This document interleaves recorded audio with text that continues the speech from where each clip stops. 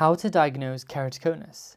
So in this video, actually the first of a few in the series from the next few months, we're going to be showing you some signs on how to diagnose keratoconus at the slit lamp. So let's have a look at the examination.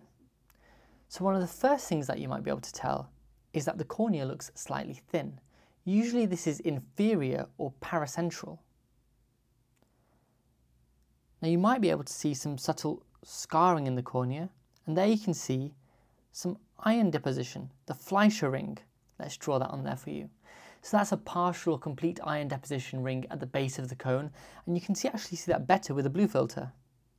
So let's carry on and see whether we can see any other signs. One of the other things that I'd really want to show you is some vogue striae.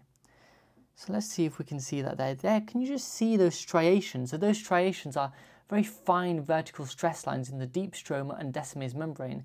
And actually, if you press on the eye, they do disappear. And the other thing that we can see in this examination is some corneal scarring. So what I haven't shown in this video so far, and I don't think I do actually show here, is that you can actually get some areas of epithelial disruption or microerosions due to some surface irregularity, and you can see epitheliopathy. So if you do put some fluorescein staining in, you can see some changes with this as well. So as always, I'd always recommend to look at the topography, take a history, ask about eye rubbing, invert the lids and look for subtarsal papillary changes, which might be a sign of allergic eye disease, or eye rubbing, which is known to be associated with keratoconus. And always remember to check the other eye.